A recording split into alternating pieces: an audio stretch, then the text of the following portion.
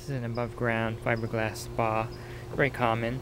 There's a filter in there that needs to be cleaned periodically, and the manufacturer recommends draining the spa every 90 days or so. And we can use a standard test kit to test the water. As you can see, the pH is a little bit high, which is okay because the acid demand is low again, like I said. If you were to add pH down, it would lower it really quick. And again, I like to keep the pH higher than lower in these fiberglass spas to avoid any kind of skin irritation. And these are the chemicals you're going to probably need for your thing. I use bromine instead of chlorine. Bromine works much better in an enclosed area. You won't have that chemical smell that the chlorine produces. And you may need some pH up to raise the pH. Since the acid demand in fiberglass is low, your pH has a tendency to drop. And pH down, which you probably won't need to use much.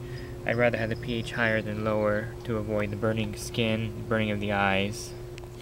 It's a 4-pound container of bromine tablets, and I'll show you how I add them to the floater. So they keep the spot at 100 degrees every day. So I'm going to put 4 bromine tablets in there. And that should keep the sanitizer level high enough as the week goes on. You can also want to test the alkalinity every couple weeks to make sure that it's not too low.